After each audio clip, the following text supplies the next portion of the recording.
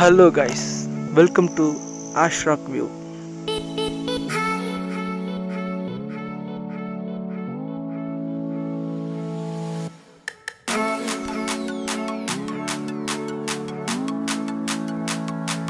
இந்த ஒரு கோல்டன் டைம்ல நம்ம யாரை பற்றி பார்க்க போறோம் அப்படின்னா, உலக நாடுகள் அனைத்தும் இந்தியாவை நோக்கி பூரிப்படைய காரணமாக இருந்த ஒரு மாமேதியை பற்றி பார்க்க போறோம்.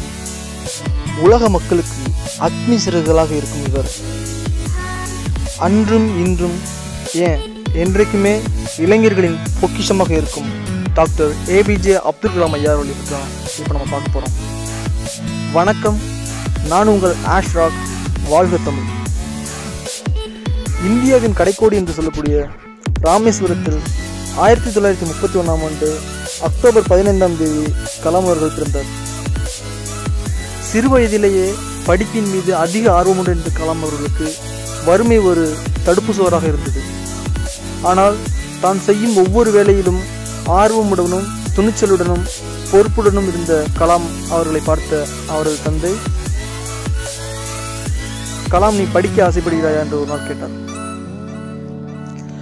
அதற்கு கலாம் சொன்னார், நான் நிறைய படிக்க வேண்டும், சாதிக்க வேண்டும் என்று. அதே போலவே சாதித்தும் காட்டினார்.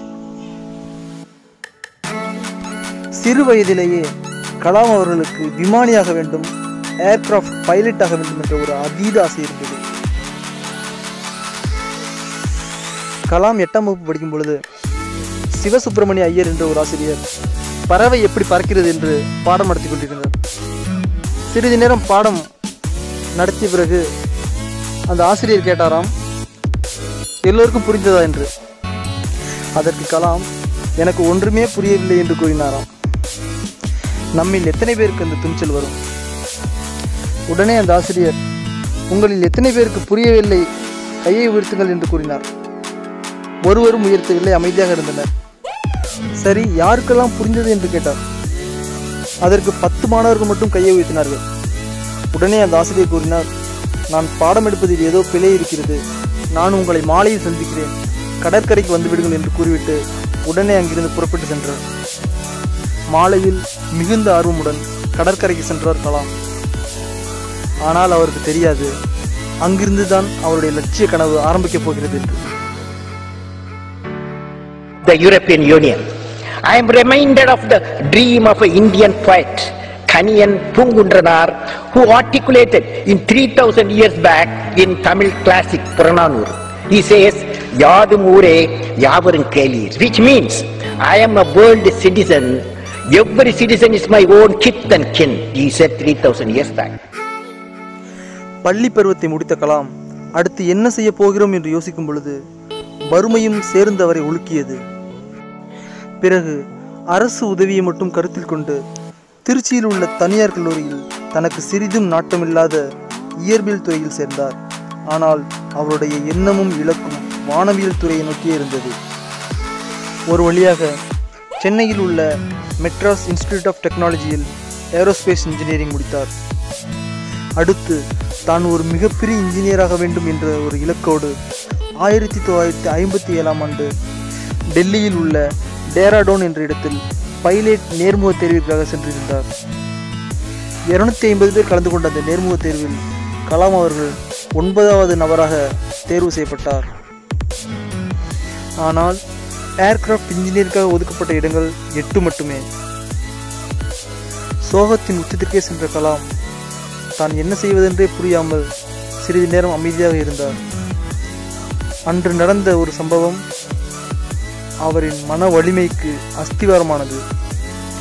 அடுத்தடுத்து சில தோல்விகளை கண்டாலும் பிறகு அவர் எடுத்த அனைத்து முயற்சியுமே மிகப்பெரிய வெற்றி அடைந்தது.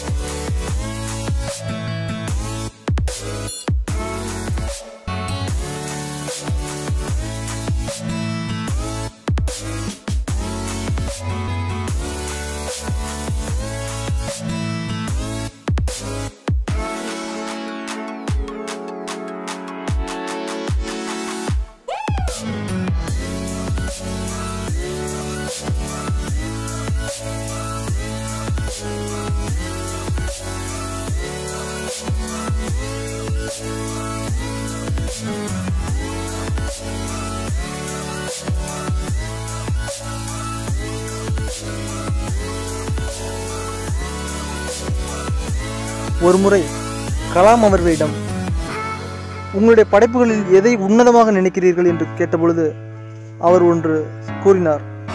அதை கேட்கும் பொழுது எனது உடல் மெய் சிலிர்க்கிறது. உங்களுக்கும் மெய் சிலிர்க்கும் என்று நினைக்கிறேன். Now what we need is a carrier of eternal goodness and wholesomeness in human contact, which is called righteousness. Righteousness. As you say in India, where there is righteousness in the heart, where there is righteousness in the heart, there is beauty in the character. When there is beauty in the character, there is harmony in the home. When there is harmony in the home, there is harmony, there is an order in the nation. When there is order in the nation, there is peace in the world. அவர் என்ன கூறினார் தெரியுமா? நான் உருவாக்கிய அக்னி ஏவுகணை 15 time sound speed வேகத்தில் செல்லக்கூடியது.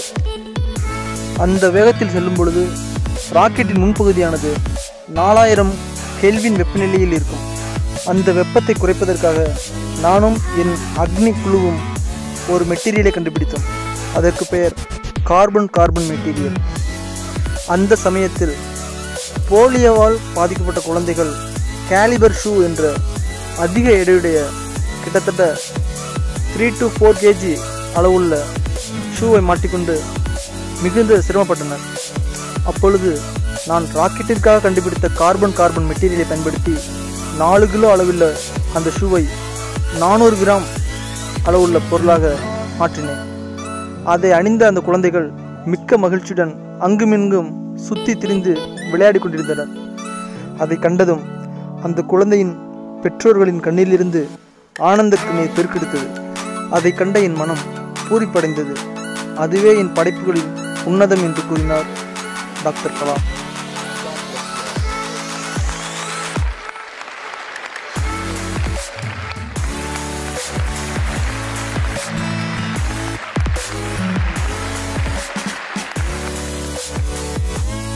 Okay guys, உங்கள் எல்லாருக்கும் இந்த வீடியோ பிடிச்சிருக்குன்னு நினைக்கிறேன்.